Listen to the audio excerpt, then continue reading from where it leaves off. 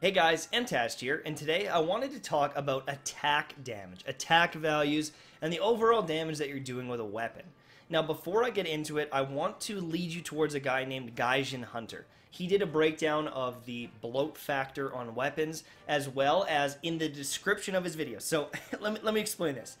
In the description of my video, I'm going to link you to the first video in a series of videos from Gaijin Hunter. So I'm going to lead you to a video, and in his description, there is an in-depth breakdown of all the other factors that come into play when doing the calculations for a weapon's damage. Okay, all the different status effects, everything.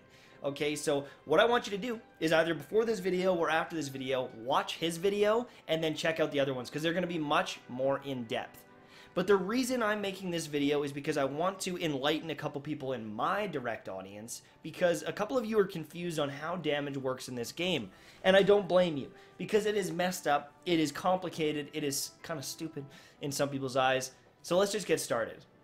A couple of people have commented on my videos saying, why are you using dual blades because the attack value is so low?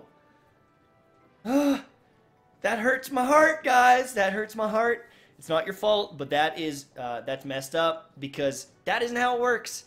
If you look at something like this greatsword, it has 1008 attack, right?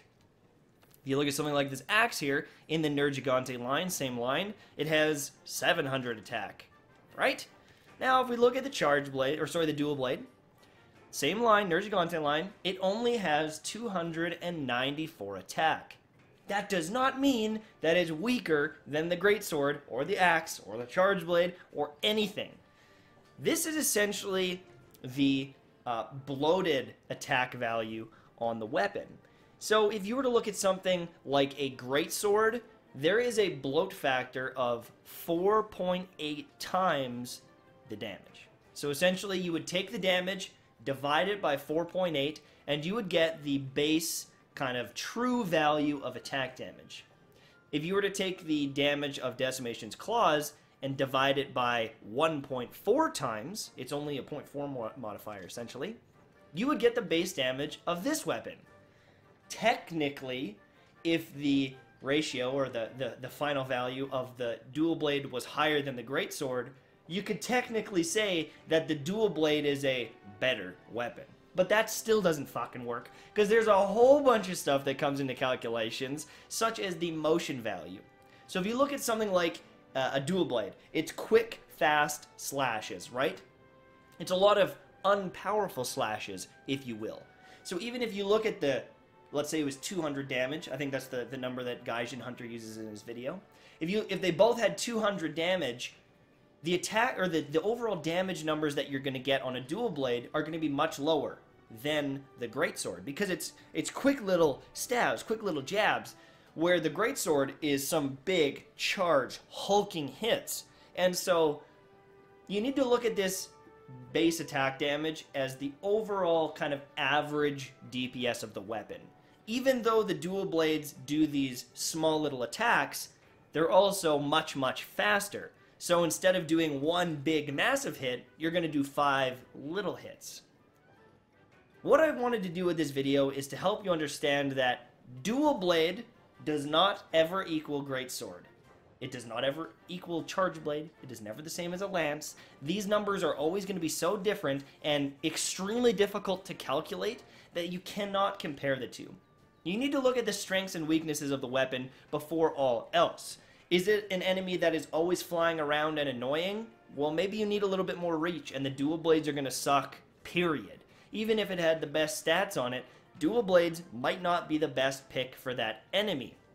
You also have to think about, are you trying to stun it? Well, maybe the hammer is a better choice for you. Are you trying to cut its tail off? Well, maybe you want to use a combination of the charge blade, or maybe you do want to use the dual blades because they're great for cutting tails. Those factors are going to come into play much, much more than the DPS, damage, attack of a weapon. The actual usability of the weapon is much more important. The other thing too, I guess I wanted to just drill into your head, is, these attack values, because they're so misleading, if you have been misled, If you have not chosen a weapon because the attack value is lower, I would definitely go revisit a couple ones, because you might be missing out on a weapon that is a lot more fun for you to use, and you're going to now be able to pick them up and use them because you're not tricked by this crazy bloated attack value, okay? One more thing to remember, though, is if you're comparing weapons in the same weapon archetype, so dual blade versus dual blade, now you can start making a couple of decisions. So if you're to look at these two here, this has 294 attack, and this one has 280 attack. That does apply. That means that the top one does technically do more damage, base hits, than the bottom one, right? The Nergigante one, technically, 100%, like there's no denying it, has more attack damage than this one, because the bloat factor is the same. But other things like the weapon sharpness, the affinity, those are going to come into play. So if I was to make a decision, I would choose the Nergigante one over this one, the Basil Geese. Because this one has negative affinity, which means 10% of the time I'm going to only do 75% of the damage. It has lower attack damage as well. You know, it has the same decoration slot, slightly less elemental damage. You know, this is a better sharpness. This is overall, for me, a better weapon. But doing the same thing with a charge blade versus a dual blade, you can't really do that. You cannot compare the two because the values are going to be so different in so many ways. So, all in all, what I recommend you do is find a weapon that you enjoy using the most. Maybe Google, what's the best charge blade? What's the best dual blade? Go with that for now, but don't get too bent out of shape just because of the stats on the page, because they don't matter as much as you think. Thank you guys so much for watching, and I'll see you soon, my friends. Bye-bye.